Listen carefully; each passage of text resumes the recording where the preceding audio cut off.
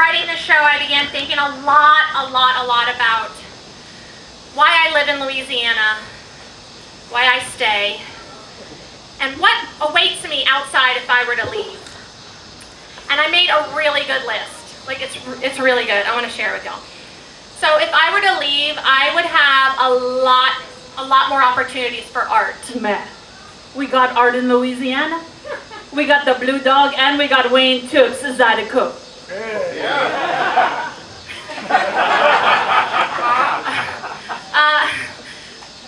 If I were to leave, I could experience different cultures and religions. We got all that. My hairdresser, she's a Baptist. If I were to leave, I could shop at giant health food stores and eat at vegetarian-only restaurants.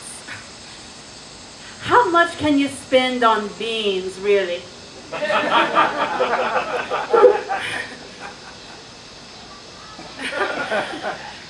If I were to leave, I could walk more and take different types of transportation. My boat's not transportation. That's not. If I were to leave, I could live in a different state with a different governor, a better governor. Yeah. Just you wait, Edwin Edwards will run again.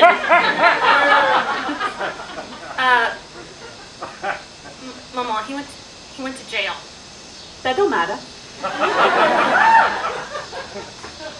If I were to leave, I could see more than just prairies and bayous. Oh, what, you want to live above sea level? Catch your nosebleed. If I were to leave, I could move to a state with 4 seasons. 4 of them. We got 4 seasons. We got crawfish season. Yeah. We got fig season. We got sugarcane season, and we got deer season, so. If I were to leave, I wouldn't have to worry about hurricanes. At least we know a hurricane is coming. An earthquake liable to pop up, drop a drawer on your head. Okay. If I were to leave, I could date more and I could get married.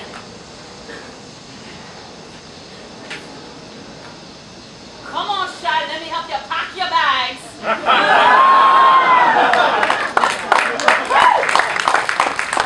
Thank you.